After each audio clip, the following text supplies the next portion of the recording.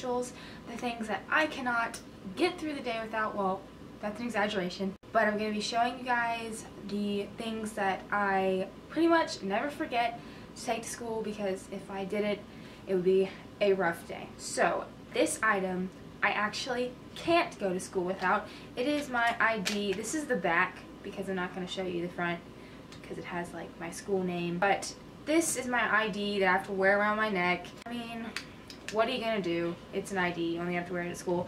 But I have little stickers on the back of it. I got these from my AP teacher.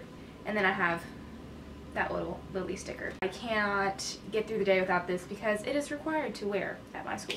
Now, my second item is hand sanitizer. I actually don't take this specific one. I just grabbed this one because my other one, I completely ran out of it and it's empty.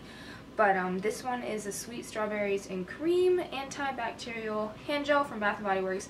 I cannot go to school without a hand sanitizer. I mean, I'm not a germaphobe, I just don't like germs, so I would use hand sanitizer anytime I would eat or after I come back from the bathroom. My third, I think this is my third item.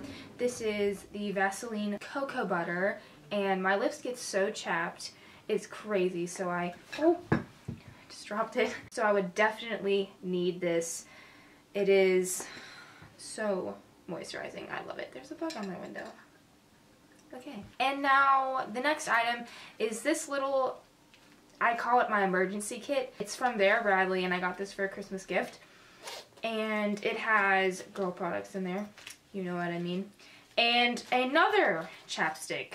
This is the Vaseline Aloe one. I have that in there. I don't know why I have two, but yeah. Usually I would have hair ties or bobby pins in this. But yeah, I keep this in my smallest pocket in my backpack. Just in case, you know, you could help yourself out and you could help another friend out. You never know. The next one is my glasses. I'm not blind, but I'm not completely 20/20. So if I'm taking notes or something, I just pop these on.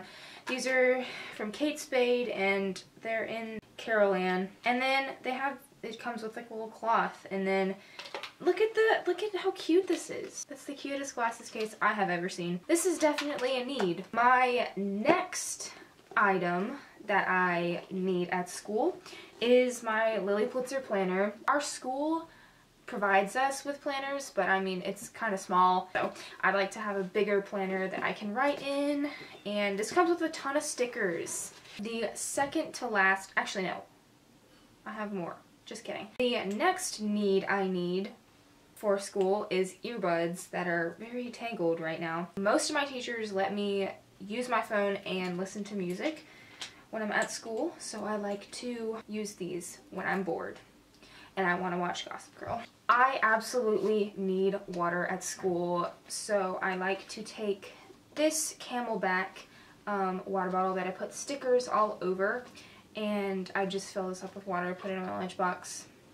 You know the deal. Okay, this is my second to last need. This is an extra pencil or multiple pencils, because I've probably lost like 10 pencils throughout the year, probably more.